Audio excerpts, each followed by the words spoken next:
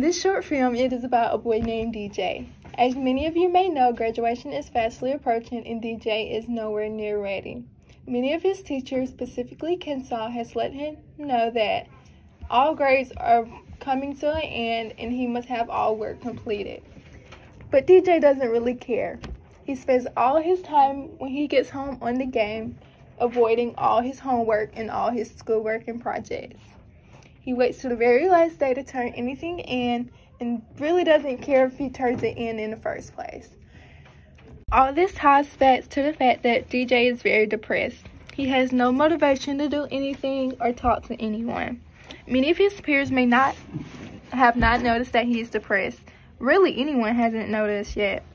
DJ is a very quiet person, so it's quite understandable that no one knows.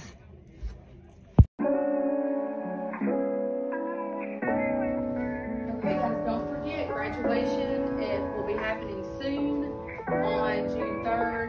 On June 2nd, we have graduation practice. That'll be our second one.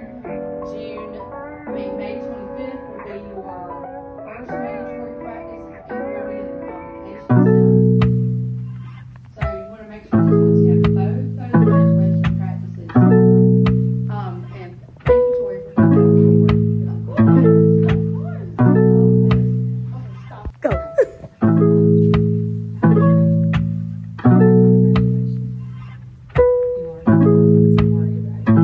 Got the kick.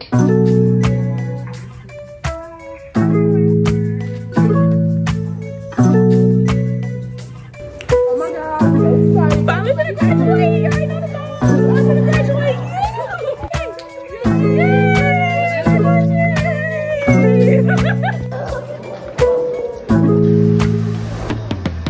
Walk, y'all.